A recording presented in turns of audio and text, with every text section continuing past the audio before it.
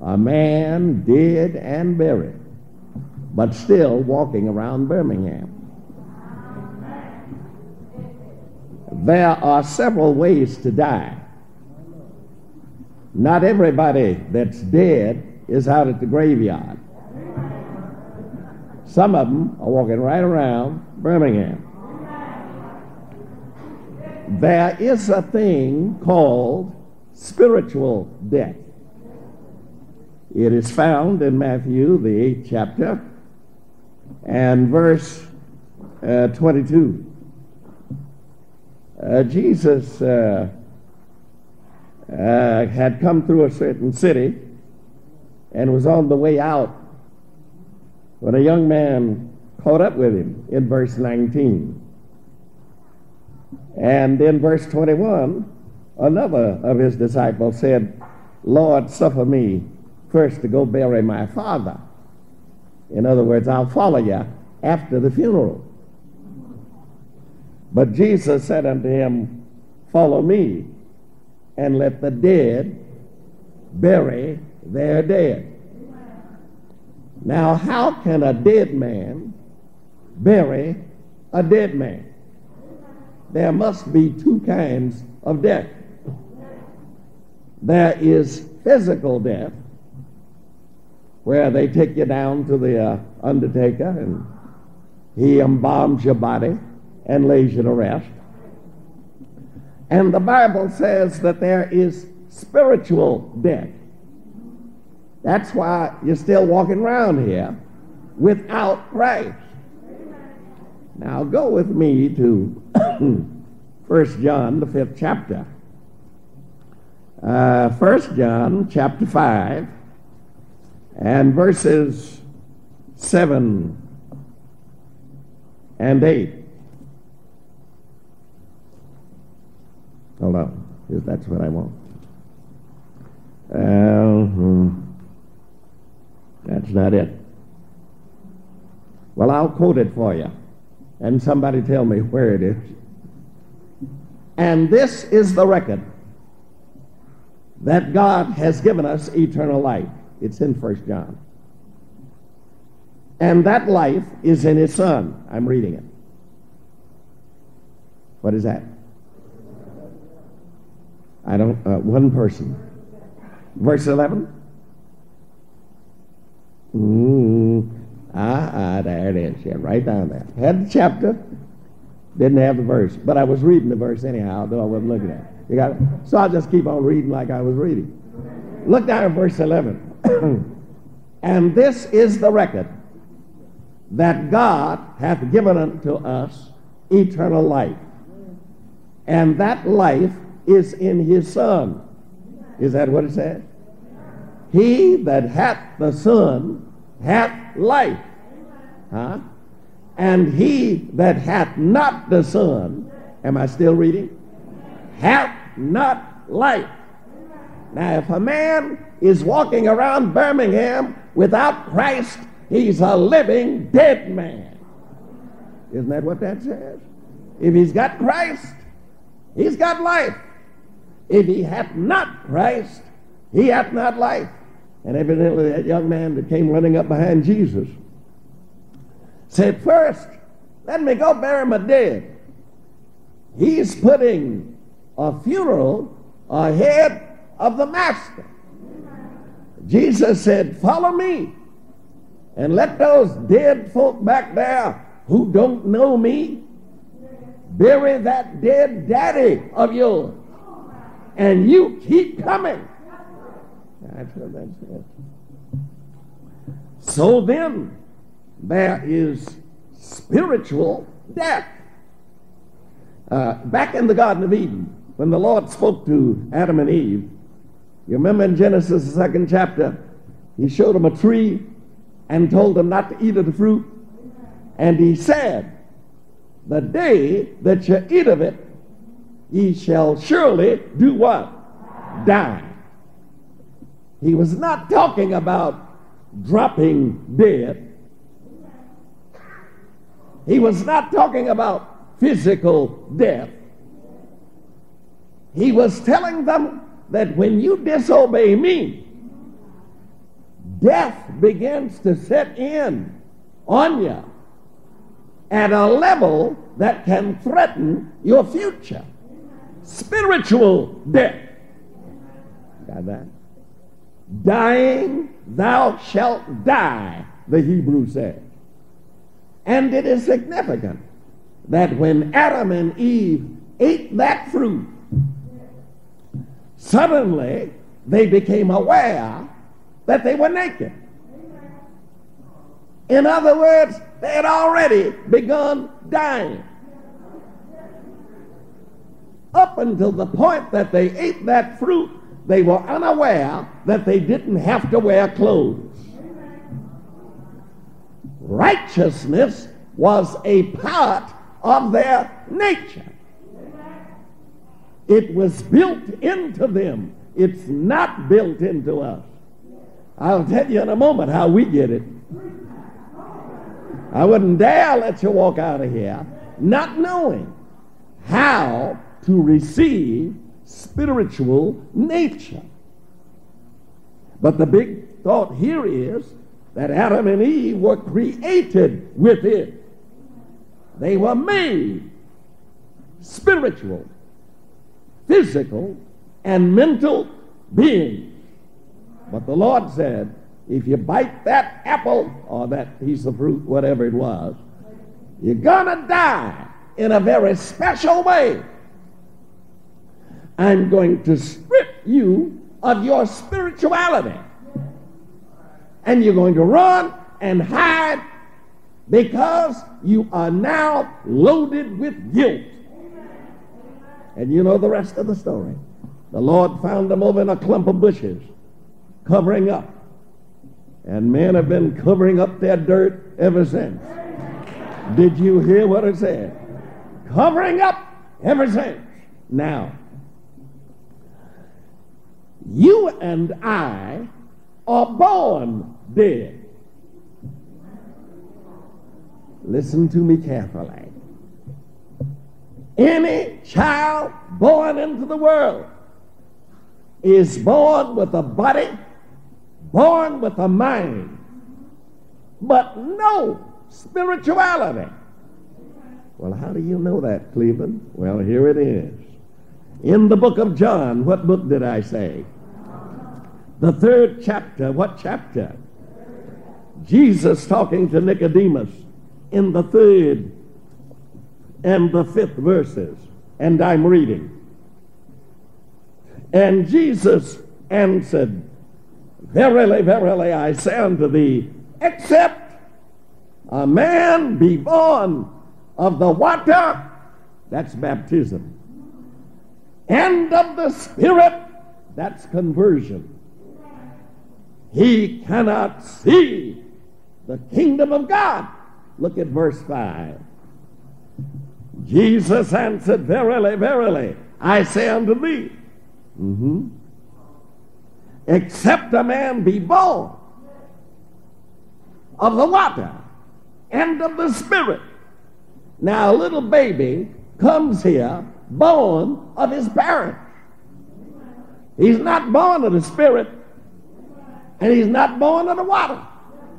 So he's born dead. In the very sense that Adam and Eve died. They didn't drop dead physically. Their minds were still alert, but spiritually they were stripped of spirituality. Now wait a minute. So that when a poor little baby is born, Jesus said in verse 6, that which is born of the flesh is flesh, and that which is born of the Spirit is spirit, or spiritual, the Greek says. A baby born into the world is born of a mama and a daddy. They are born of the flesh.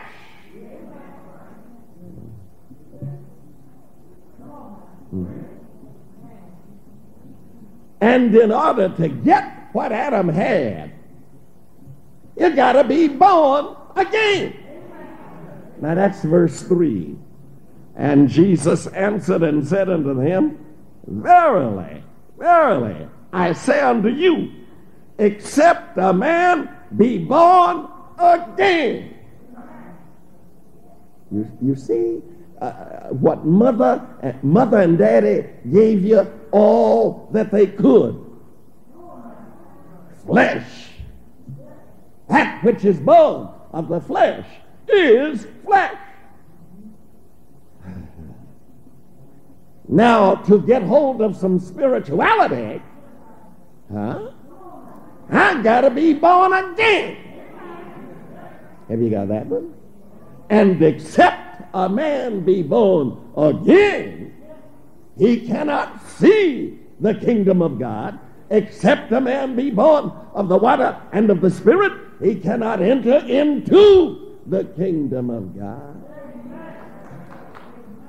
And in the 51st Psalm, David said, in iniquity did my mother conceive me. We are born in sin and shapen in iniquity. And the Lord hit Nicodemus between the eyes with that. And Nick said, how can a man be born when he is old? Can he enter a second time into his mother's womb and be born? Jesus said, how is it that you are an educated man? Finished the big university, sat at the feet of Gamaliel, and a member of the Ministerial Alliance, and you don't know what I'm talking about? He said, then I'll break it down for you. Man's got to be born of the water, and he's got to be born of the Spirit, not in that order. For if you're born of the water, you'll go down a dry devil and come up a wet one. Did you hear what I said? The Lord wasn't telling you in which order. He just said you got to be born of both. Just like when you came here physically, you had a mama and a daddy. When you come here spiritually, you got the blood and some water. The Holy Ghost and water. That's your spiritual mama and daddy. Baptism is your daddy. Holy Ghost, your mama. And when you go through both of them, you come out of here with a third nature. You come out of there with Christ. He that hath the Son hath life. He that hath not the Son hath not life. You're a walking dead man. That's why you drink liquor till you can't get home. Talk to me. I said, talk to me. That's why you got so many girlfriends you ain't got no money when you get home. Talk to me. I said, talk to me. That's why you got, yeah. You can tell when a man is alive unto God. He's trying to do right. That's how you know. He's not trying to do wrong. He's trying to do right. I didn't mean to start preaching that early. That boy got to singing that "Wash My Sins Away." I could barely stay down there. I felt like jumping up before he got through. Because I told him to sing it because I knew that's what I was going to preach about. So the big thing you want to settle now is, don't live your life at the physical level. There's another life available to us, a higher plane than I have found. Lord, plant my feet on higher ground. My heart has no desire to stay where doubts arise and fears dismay. Walking around dismayed half the time. My ears have caught the joyful sound, the sound of saints on higher ground. Lord, lift me up. Well, let's take another look at being born of the Spirit. It simply means that when we invite through prayer the Holy Spirit into our lives, you know what prayer is. Prayer is simply asking God for what we need. Begging is asking your husband for what you need.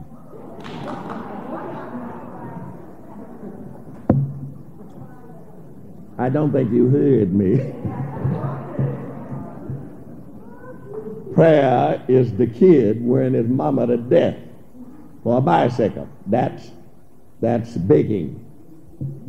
Prayer is talking to the Heavenly Father, and it's not begging. It may take the form of pleading.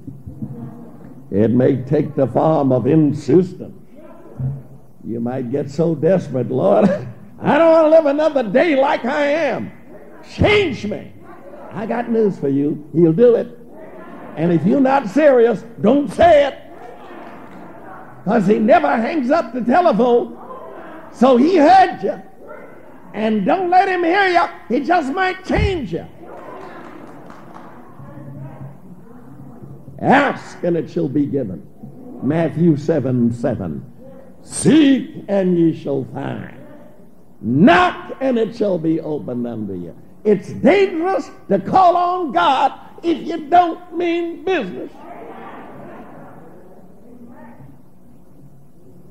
So then there's a thing called spiritual death, and we're all born dead because all have sinned and come short of the glory of God. Romans 3:23. And everybody therefore needs to be born again. The conversation between Christ and Nicodemus might well have been a conversation between Christ and your own heart and mind. We must be born again. And what that means is that Jehovah performs major surgery through the agency of the Holy Spirit on every man's brain, because it is in your brain that motivation occurs. It is in your brain that ideas are formed.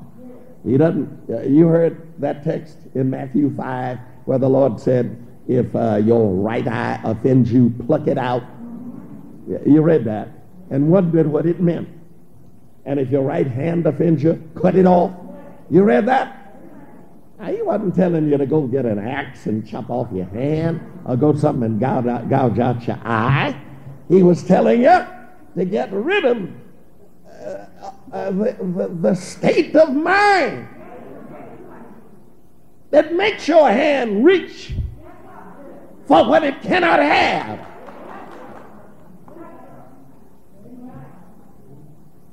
If he does that, you're safe with a hand. If you ever get converted, your hands won't stray.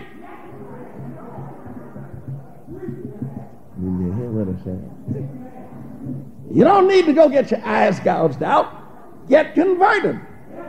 And you can look at a woman and not want to follow her home.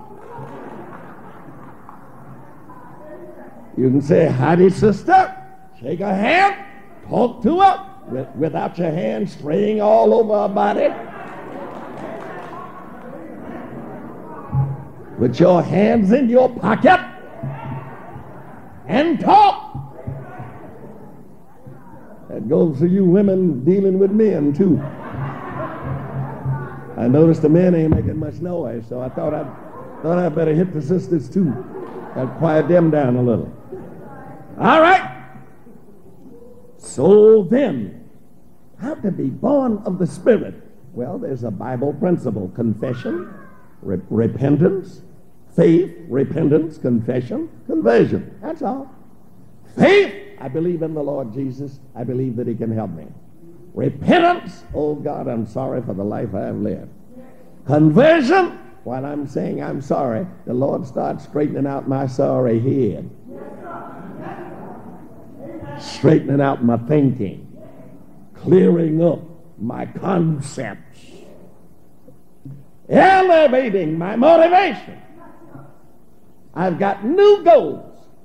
Fresh priority. I don't just stop going where I used to go. I stopped wanting to. See, that's how you know when you're converted. When you don't want to go back down yonder. Now you know where yonder is.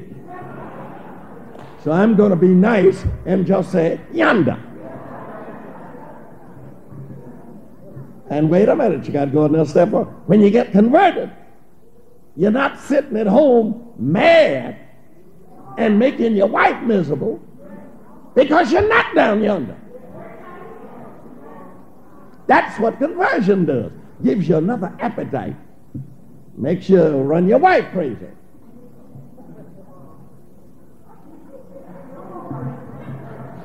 That's right. She starts pleading for some relief. Say, go play some basketballs. Something. But you can bet your life she loves it. She's glad to see you acting like you want to be around her. And conversion will give you that state of mind. You won't stay gone all the time. Well, it's a little quiet early, so I think I better move on. Now, this is the way to die, though. This is what I came to tell you. I came to tell you how every one of us ought to really die. Did you know that before a cob of corn becomes a cob of corn, they drop the thing in the ground and it dies? That's right.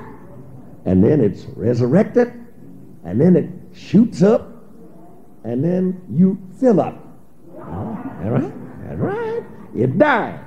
Now that's what we call desirable death.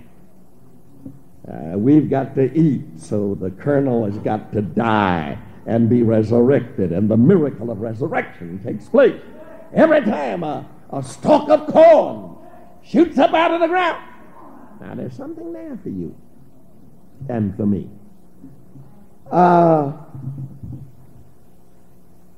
We all must die to get converted. In Romans, what book did it say? Chapter 6, verses 12 to 14. Let not sin reign in your mortal body, that ye should obey the lusts thereof. Neither yield your members, that's the parts of your body, as instruments of unrighteousness, but yield yourselves unto God as those that are alive from the dead. In other words, when you get converted, there's a part of you that dies. There's a side of you that's supposed to die. Your appetites, old appetites, die. And you yield your members instruments of righteousness.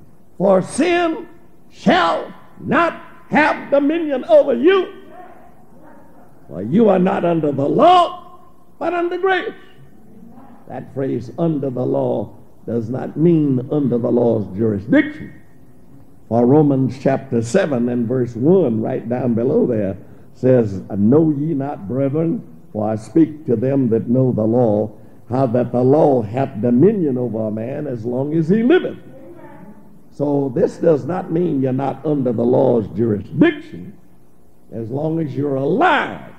The law of God applies to you. Thou shalt not steal applies to you. Remember the Sabbath day to keep it holy applies to you. That's what Romans 7:1 says. So that when it says you're not under the law but under grace, it means not under the condemnation of the law, not under the jurisdiction of the law. You're never exempted from the jurisdiction of the law until you die. That's what Romans 7:1 says. But the condemnation of the law, you get out from under that by observing it. I was passing through a little old Georgia town, and I was talking with a preacher and forgot the speed limit. And man, when I heard that noise behind me, I pulled over. Cop came up and said, "Where's the fire?" I began to apologize. He pulled out his book, started to write, and I kept on talking. Very humbly. Because I was wrong. When you're wrong, that's no time to be arrogant. Did you hear what I said? Hey, yeah, we got some people bad. No matter what they're doing, police come up, start cursing and carrying on. That's why they're in jail. If you are wrong, show some humility.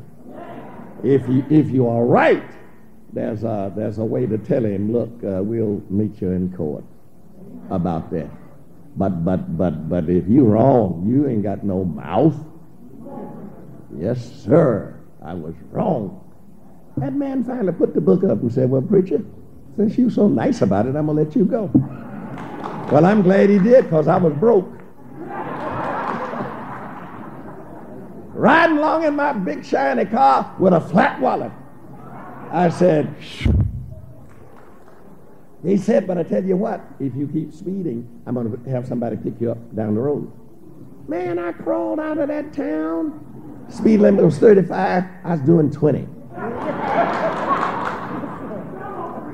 See, I mean, I got under the law by breaking the law. You got that? But the moment I repented of my sins, the man forgave me. And I slid under grace. Are you listening? And I rode on out of town under grace. And that grace made me so conscious of the law that I was going 15 miles under what I could have done. And my wife finally said, "Well, you're on the highway now. You can do 55. I was slow working up to 55. Are you listening to me? When you become a Christian, man, you become conscious of the limits that God has placed on your behavior. And wait a minute. And the better Christian you are, the further within the limits you live. I ain't got much confidence in old Christians that are living right on the edge of their privileges. That's like coming through a mountain, riding on the edge of the highway, and there's nothing down yonder but space. And you over there on the edge. Man, get this car over in the road. That is, if I'm in there. Or get out and let me drive. But get away from the edge of that cliff.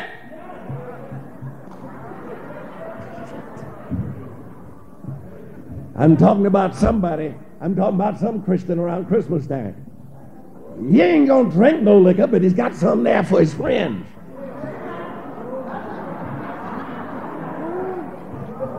Well, you know, my buddies, they still drink, and I've invited them over. And you're supposed to be a Christian, and you serving the junk to them. That's riding the edge of the cliff.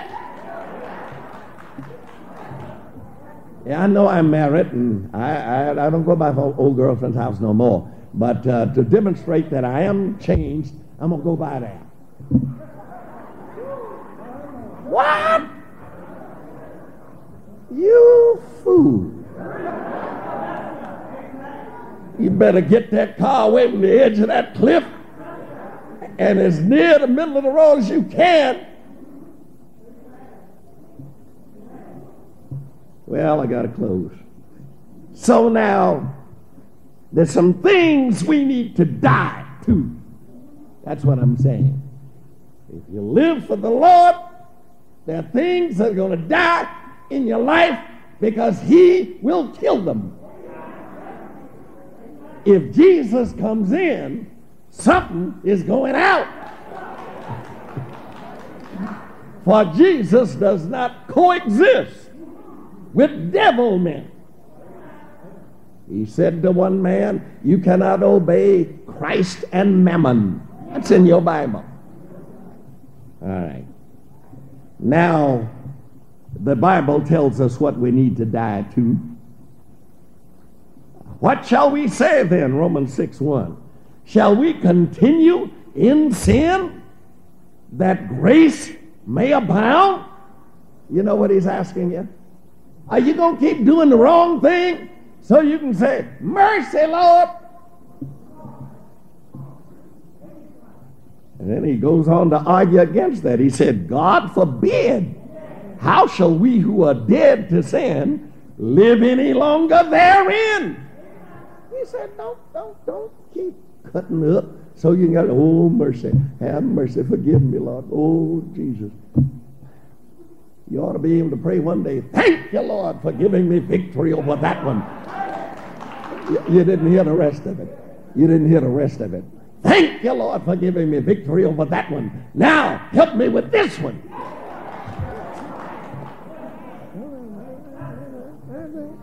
Now, you got some life in you. You are showing signs of spiritual life when you think like that. Now, once a man dies, you got to bury him. You know, when the old sins that win the life, once you die to them, the Bible has scheduled a burial. And you read about it in Colossians. What book did it say? Chapter 2. What chapter? And verses 10 to, did I say 7 to 10? 11 to 13. That's what I want. It says in verse 12, Colossians 2, buried with him, say that everybody. Buried with him in baptism, wherein also ye are risen with him through the faith of the operation of God, who hath raised him from the dead. Now once you die to liquor drinking, you need to be buried. I mean, the liquor drinking you. That's what baptism is. It's burying your sin. That's what baptism is. And the Bible says there ought to be a burial here. And in Romans, what book did it say? The 6th chapter and verses 3 and 4, know ye not that as many of us as were baptized into Christ were baptized into his death? Therefore, we are buried with him by baptism into death. And like as Christ was raised from the dead by the glory of the Father, even so we also should walk in newness of life. We go down in baptism and come up walking like somebody else.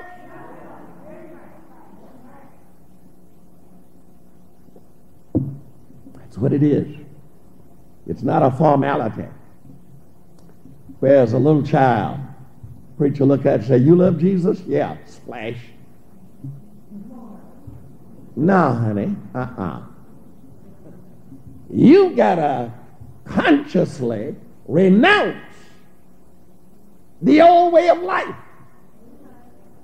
And if you didn't before you got baptized, you need to get baptized again. Because all that happened was you went down a dry snuff dipper and you came up a wet one and couldn't wait to get home to stuff your bottom lip with some more Bruton. Knowing there ain't gonna be no spittoons in heaven. And the church is the dressing room for glory. Yeah. Mm-hmm. You got to die to that cigarette. And there's an easy way to die to it. Every time you get a desire to smoke, squirt a little lemon in your mouth or some lime. It'll kill it. If it don't kill you, it'll kill it.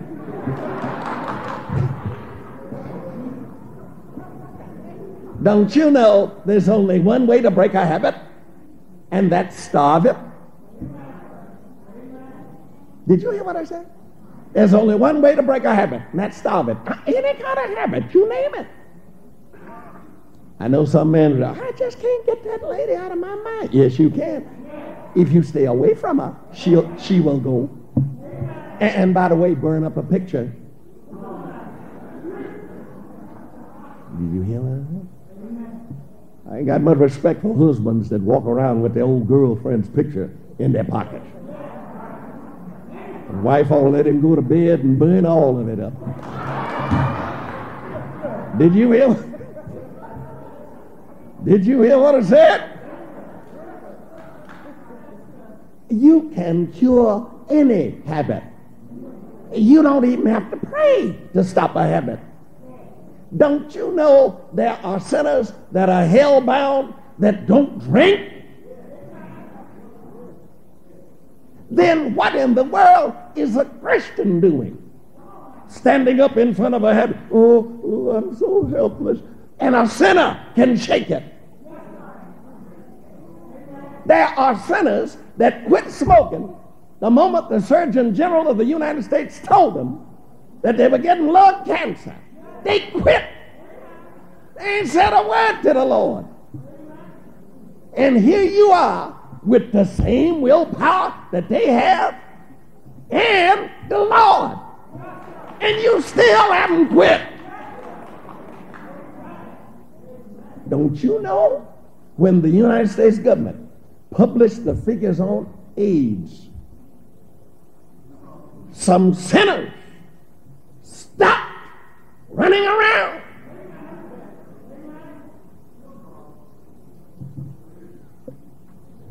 And what are you doing in church with Jesus and willpower and still acting a fool? Is that too strong? No, this kind of medicine gonna get you to heaven. Because everybody talk about heaven ain't going there. Some of y'all folk been playing church because ain't nobody brought you to the line. Honey, out here, I bring you to the line. And this is the line. We've got to face it and quit it. The things you put in your stomach. Oh, I just can't do it out. If the Bible tells you to let it go, you better let it go. And get that sheet of paper that I got on the back seat. I hope they gave you one when you were coming in. You got that blue sheet of paper, and go back and look at it. And even if it breaks your heart, get on the Bible diet. Somebody said to me, you think the Lord keep out of heaven with just a little old pigtail? Are you listening to me? Well, he ran Adam and Eve out of the Garden of Eden for what they ate. How? The Lord said, don't eat it. They ate it, and they were evicted. Now wait a minute. How are you going to come up to God at the end holding on to your God, which is your belly? Holding on to what you chewing on. Well, Lord, I didn't think you'd keep me out of a little pickle Bigfoot. Just a little old slab of chitlins.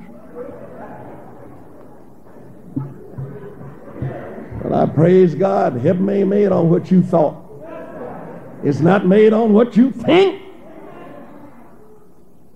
If he put Adam out for eating what was forbidden, how's he going to explain it to Adam letting you in? Talk to me. You ain't going nowhere, honey, till you clean up. You're going to have to get rid of that excess baggage, and you might as well get rid of it now so that I can baptize you Sabbath.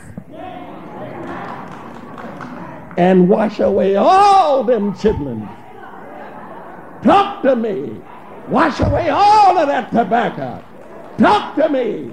Wash away all that liquor. Talk to me. And wash away all of them no good boyfriends. Talk to me.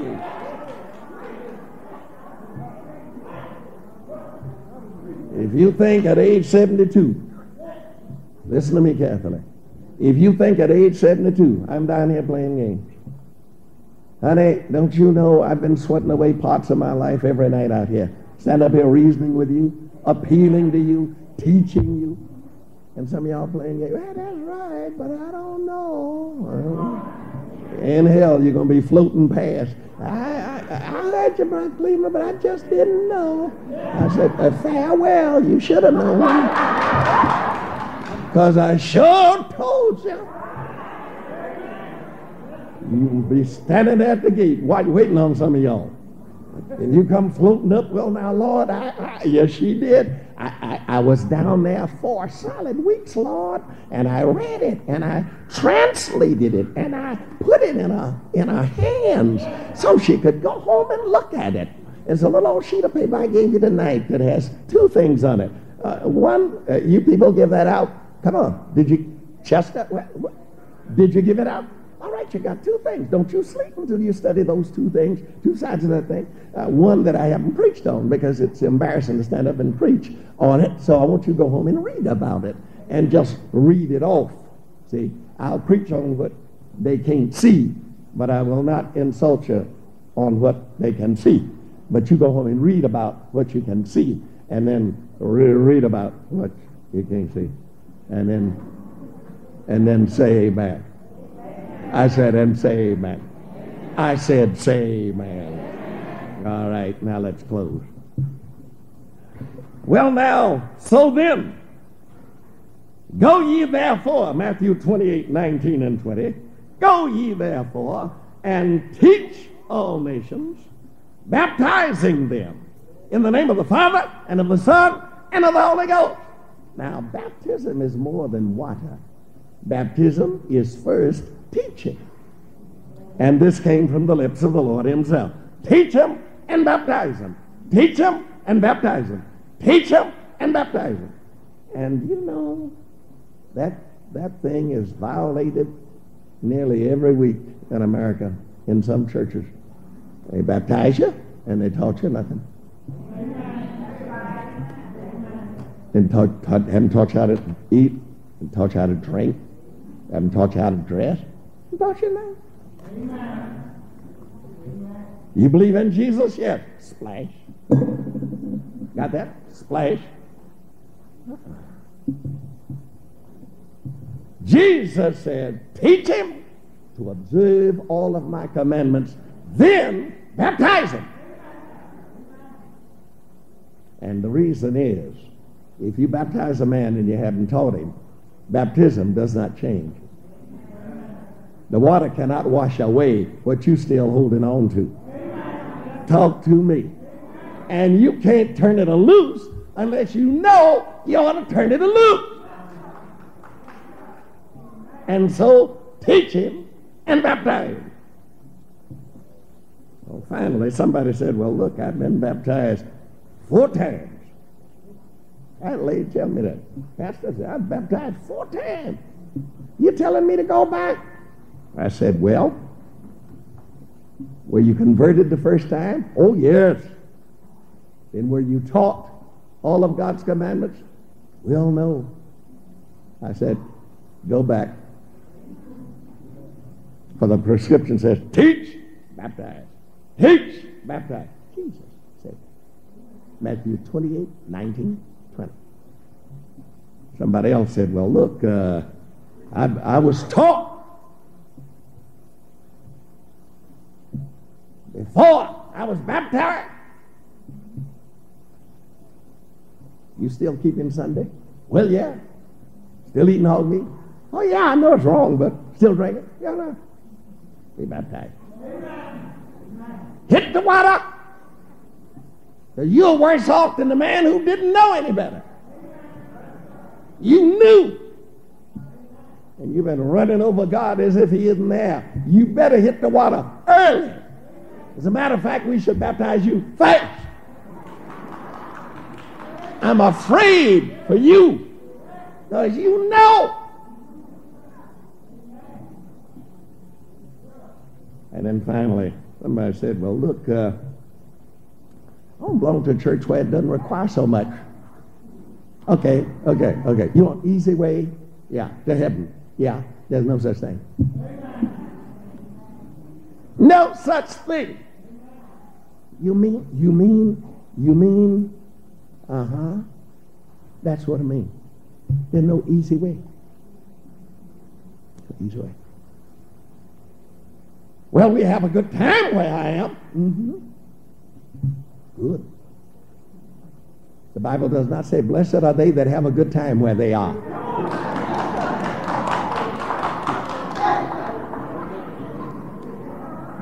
Why, when the choir gets to singing down my place, everybody starts shouting. Bible doesn't say, blessed are they that shout. It says, blessed are they, Revelation 22:14, that do his commandments, that they may have a right to the tree of life and enter in through the gates into the city. We got to straighten up. Finally, somebody said to me once, said, look, I tell you what I'm going to do. I'm going to do exactly what you say right where I am. I said, oh, yeah. I said, okay. Think you can do that? Oh, yes, I can do everything you teach, and I don't have to move denominationally. I said, I said, you ever heard of Jesus? He was in a church 30 years, and he moved. Said, what? I said, yeah, it's in the Bible. Want to hear it? She didn't want to hear it. I said, but here it comes. This is my last text. Book of Matthew. What book did I say? The 23rd chapter. What chapter? Verses 38 and 39. I said, you're going to beat Jesus. When Jesus found out they wasn't going to follow him, he took off and started a church. Is that in the Bible? Let's read about him taking off.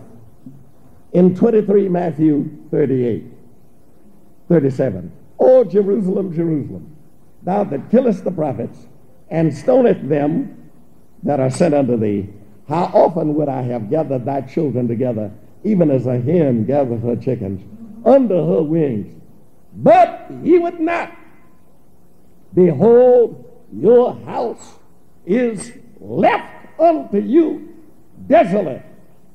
For I say unto you, you shall not see me henceforth, till you shall say, blessed is he that cometh in the name of the Lord.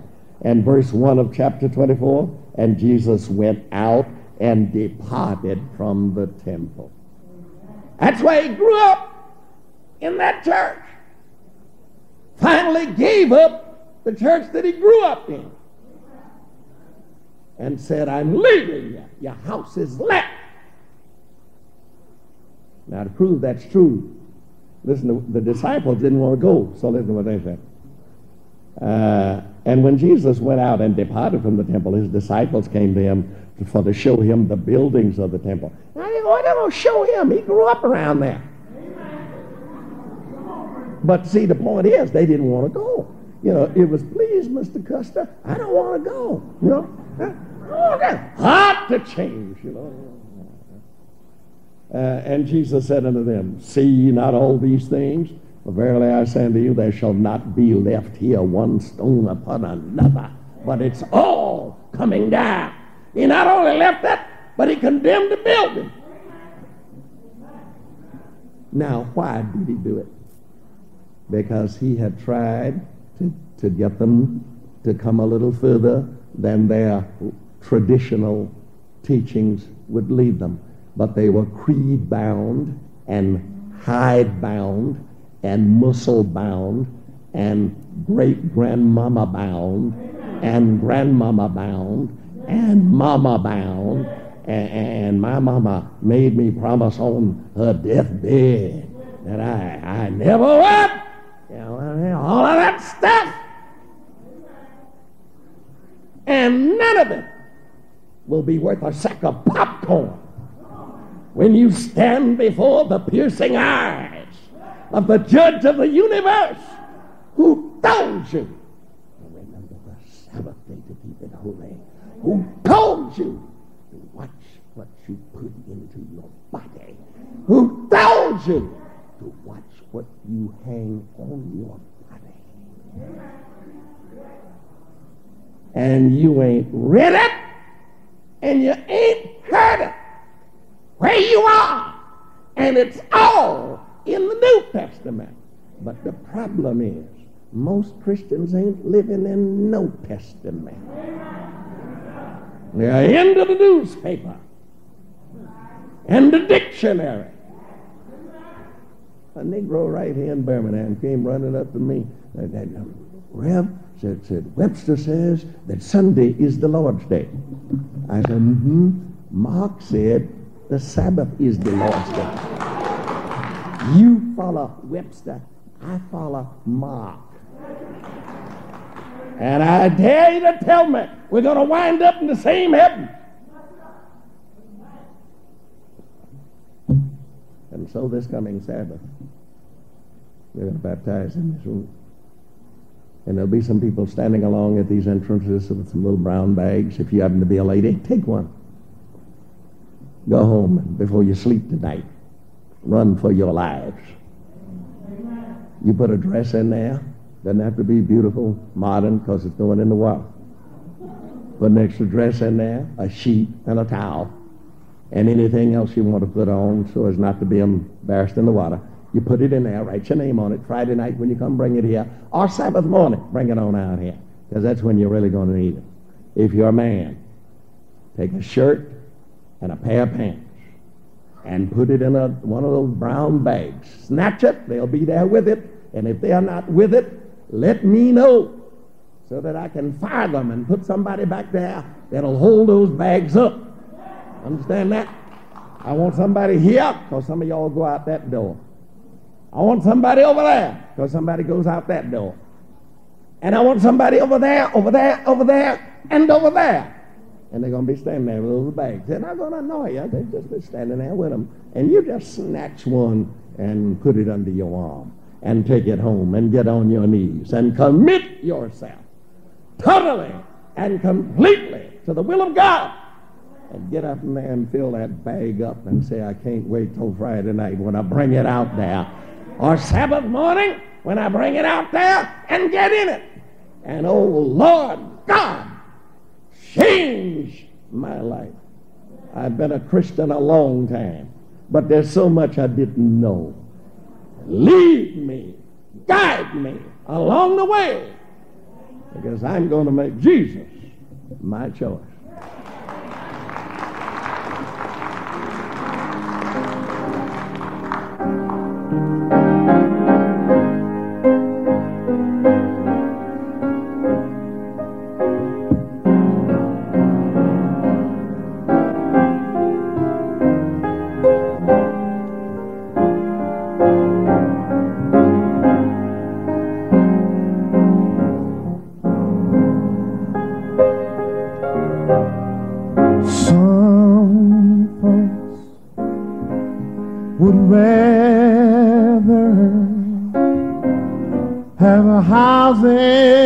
Houses on land. Some folks choose silver or gold.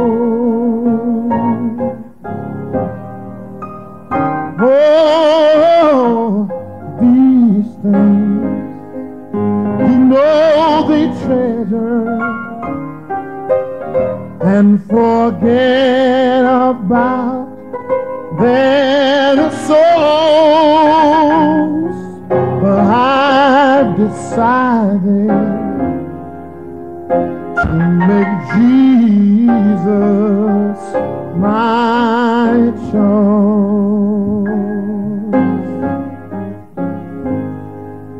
You know the road gets rough and the going gets tough. Lord, the hills are hard to climb, but I've started out such a long time ago, and now there is no doubt in my mind. I decided to make Jesus my choice.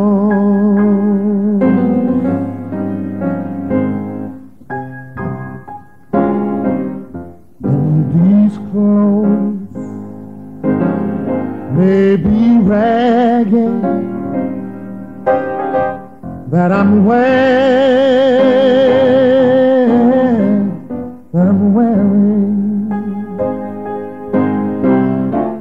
and heavy, Lord Jesus, this load that I bear. Oh Lord, and these old trials that I'm carrying,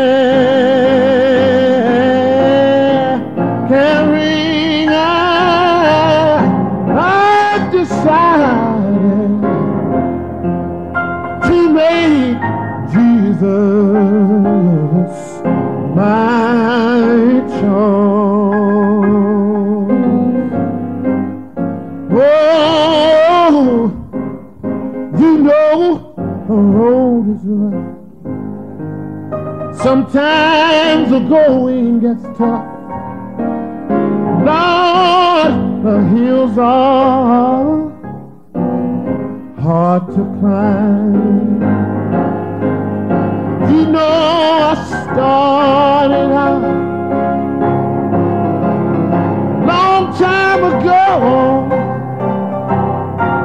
and there is no doubt in my mind. I've decided to make Jesus my choice. Stand. Have faith in God. The Master loves you still. Have faith in God and do His blessed will. Have faith in God. His holy word fulfill. Have faith, dear friend, in God. No meeting tomorrow night, but Friday night, bed too short, cover too narrow. Sabbath morning, I want Jesus to walk with me. Baptism to follow immediately. And until we meet again, God be in us to sustain us, above us to shelter us, beneath us to uphold us, before us to guide us, and behind us to protect us now, henceforth and forever, in the name of the Father, and of the Son, and of the Holy Ghost. Amen. Good night. God bless. Sing it, brother. The road is rough, and the going gets tough. The hills are hard to climb. You know I started out such a long time ago. There is no doubt in my mind. I've decided to make Jesus my choice.